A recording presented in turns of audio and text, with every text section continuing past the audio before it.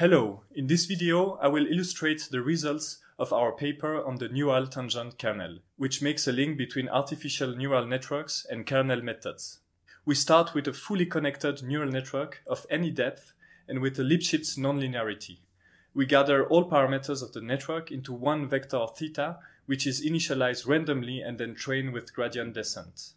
But the cost is non-convex, which makes the analysis of the training very difficult. Instead, we study the network function f theta, which maps the inputs to the outputs. We will fully characterize the behavior of f theta in the infinite width limit, when the number of neurons in the hidden layers grow to infinity.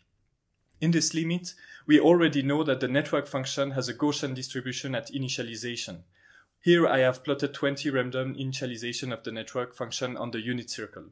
Let's now take one single initialization and observe the effect of one step of gradient descent on a single data point x0.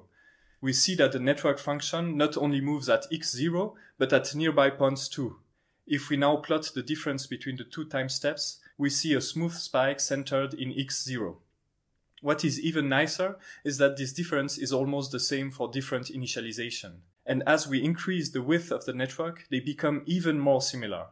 Furthermore, this behavior is linear. If we add another data point, the two spikes simply add up. What we have observed can be nicely described by a kernel, the tangent neural kernel. It is defined in terms of the derivative of the function with respect to the parameters, and it describes how modifying the network function at a point x will influence another point y.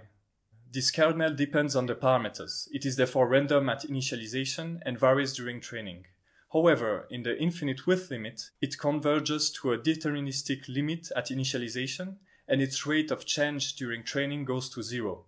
This explains why the effect of one step of gradient descent was so similar for different initializations.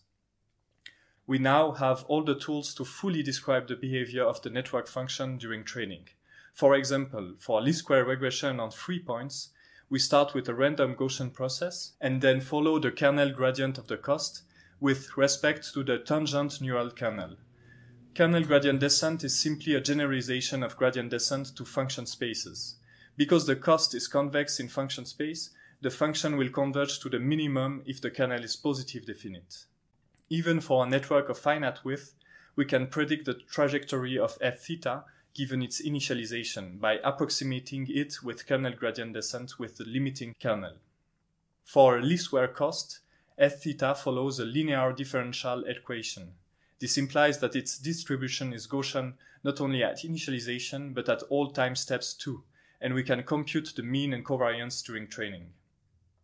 Of course, these theoretical results have important implications for the convergence and generalization of neural networks. Check out our paper for more details.